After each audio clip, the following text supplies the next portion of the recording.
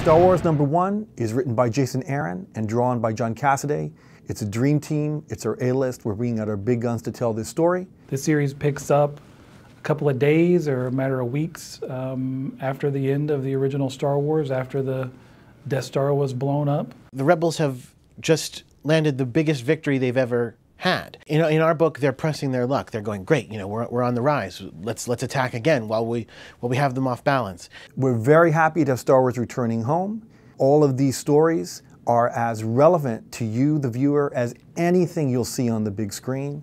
Every time I read a script, I get so excited. It's just like watching the movies all over again. It follows that original cast, so it's got Luke Skywalker, Han Solo, Chewbacca, Princess Leia, the droids, Darth Vader, everybody you remember from those original films.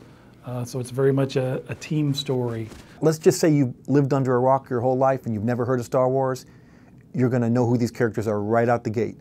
But if you've seen a Star Wars film, a cartoon, or what have you, you're going to love this book.